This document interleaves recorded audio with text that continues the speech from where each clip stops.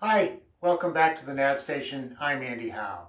Here at the Nav Station, our goal is to get you confident enough to head out in the ocean, turn off your GPS, and get to where you're going using celestial navigation.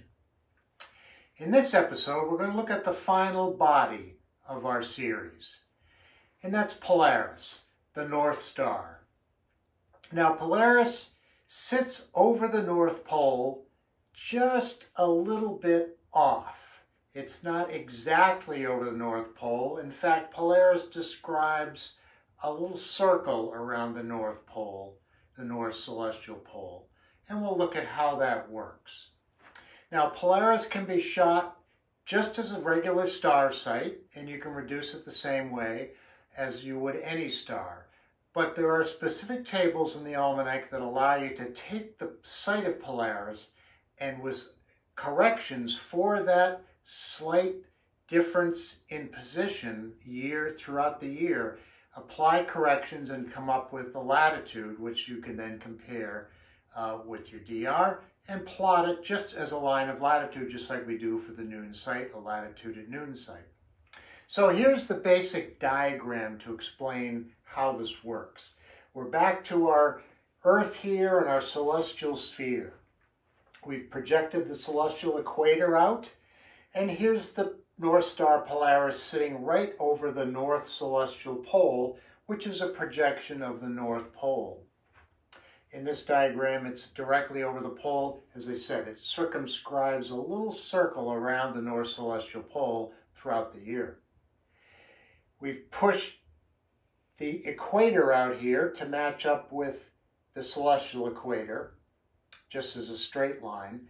And we know latitude, if we're out here on the surface of the Earth, on the crust of the Earth, latitude is defined as that angle from the center of the Earth up to our position. From the equator up to our position would be our latitude. Now, we project our position here out as a zenith position up in the celestial sphere. So here's latitude right here, from the equator up to the zenith. Now over on this side, we've got 90 degrees from the zenith to the horizon. So we're looking to the north, and that's our horizon projected out to that side. So if we take this diagram and we say this is 90 degrees from the equator to the North Pole, and we just rotate it this way, we end up with our zenith position and the horizon. And latitude is equivalent to the HO, or the distance of the Polaris, the North Star, above the horizon. There's some corrections in there, but that's the basic geometry that we're concerned with. So how do we get at this? Well, let's do a problem.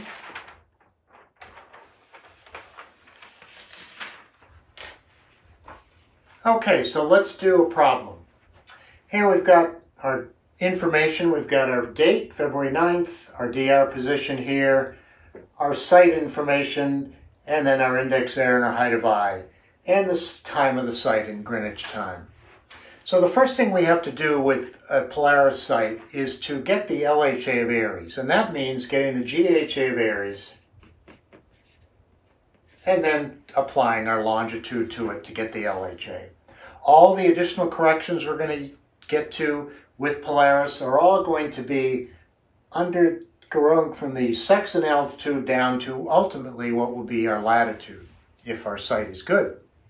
So the first thing we do is we go to the February 9th box, and on the left-hand page, we go to the GHA, the Aries column for 22 hours, and we find that that value is 110. 12.5. And next, we don't have to do anything else at this point on that page. We just go to the increments and corrections pages in the back for 12 minutes and 18 seconds to find the GHA of Aries value for that amount of time, which is 3 degrees 5 minutes. Add those together to get our total GHA of Aries.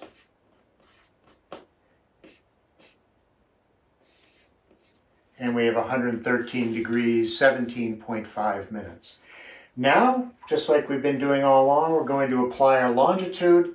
We're going to take our DR longitude of 62 degrees, 6 minutes west, and since it's west longitude, we have to subtract that, and we'll plug in the degrees. We'll make the minutes the same, although we're not going to be plotting an assumed position, but we'll follow the same procedure.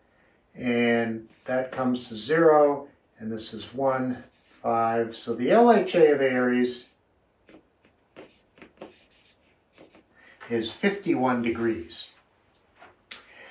Now, the next thing we do is we go to the altitude correction tables in the front of the book after we take out, apply our index correction, our dip correction. So the index correction, if the error is on, the index correction is off. Take that, subtract, and then our height of eye, our dip correction for 10-foot height of eye from the dip table.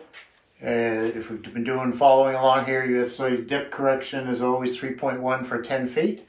So that makes it easy to calculate. So 29 degrees, 8.2 minutes is our apparent altitude. Now on the inside, in the altitude correction tables, under the sun and under the stars and planets column, there is just one correction, and that is for refraction. So go down until you find two values that bracket 2908, and you pull up the altitude correction of minus 1.7. And that gives us 29 degrees, 5 minutes. See, simple math always gets you messed up. And that is our HO. All right, now we go to the Polaris tables, which are just after the daily pages. There's a whole bunch of all the list of stars and all that. And the Polaris tables are set up with LHA of Aries across the top. And then there are 3 corrections we're going to add. And there's a formula, thank you very much, at the bottom, so we don't have to remember how to do this. And it says latitude equals apparent altitude correction corrected for refraction, which is nothing more than saying HO, minus 1 degree plus 3 corrections, A sub 0, A sub 1, A sub 2. And that's all we have to do. Now you do need to note that on certain values on this side, on the first box, that in many of them they are 0 degrees in some minutes, and over here it's 1 degree in some minutes. So you want to make sure you grab that extra degree if it applies, because it's not printed every line. So the way we use the table is we go in under the LHA of Aires, which is 51, and we find the range that's listed here, which is in this case 50 to 59. And we go down the column until we get to the the degrees of LHA, and that's 50. We're in the 50 box, and we go to 1. And we read off to the right, and first we have to subtract our 1 degree, I almost forgot that.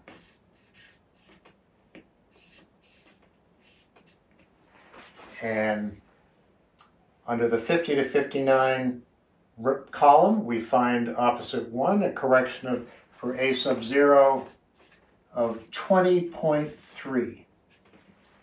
And we continue down that column to the next box, which is the latitude box.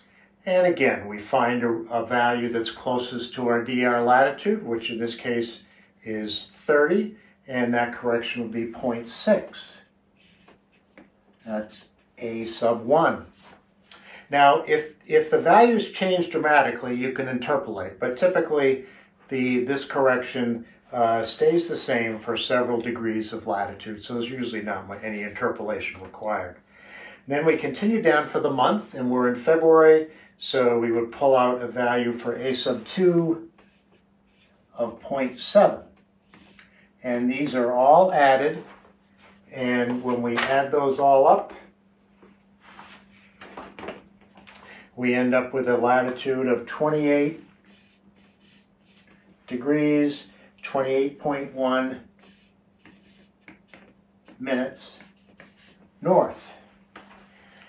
And we can compare that to our dead reckoning latitude. So we're pretty close. We're 10, 12 miles. That's not bad. And you can plot that just as a straight line of latitude and label it as Polaris. And you can advance it like any other sight. You can combine it with other stars and the moon if you've got a multi-body sight going on at whatever twilight you're working with. So that's Polaris. Very simple calculation. And these three calculations just are part of that adjustment for the fact that Polaris doesn't orbit precisely around the pole. It orbits a little bit off the pole. And during the course of the year, its orientation changes, so the corrections change. If you continue down to the last block on that page, you'll see it lists the azimuth. And you can see the azimuth is always a couple of minutes or tenths to one side or the other of 0, 0, 0. So that just shows you what, how the Polaris rotates around the North Celestial Pole. Now, simple calculation, however, Polaris is often a difficult star to shoot. It's very dim compared to many of the other stars we'd use on a daily basis. So in the morning, as the sun is coming up, it's wise to capture Polaris first, if it's visible, as soon as you can detect the horizon, because it's going to get dim just in a matter of a minute or so. It's going to dim out very fast. In the evening, you can preset your sextant to your approximate DR latitude and scan in a direction of true north, which you'd have to take your compass and apply any variation or deviation to find exactly where that would be off your boat. And you can, as the stars get brighter and brighter, you'll be able to pick up Polaris just there floating on the horizon. I will say that if your eyes are challenged, as mine sometimes are on a passage at night, Polaris can be difficult to shoot. It's just there's not a lot of light behind it. You need a telescope that gathers light onto your mirrors, but even then sometimes I found it pretty challenging. But in the right situation, it works well. So that's the last body we're going to talk about in this series. Next, we're going to go on and explore some more about plotting, some special situations, and some other topics to finish out the series. But I really appreciate you coming by and coming through all these episodes to get from just the basic theory down to where we are with Polaris. So thanks for stopping by. If you haven't subscribed, we will be publishing a few more episodes, as I say, and then we'll do some other topics as well. So you can subscribe down here in the lower right, and we'll send you alerts. And happy navigating. Thanks very much.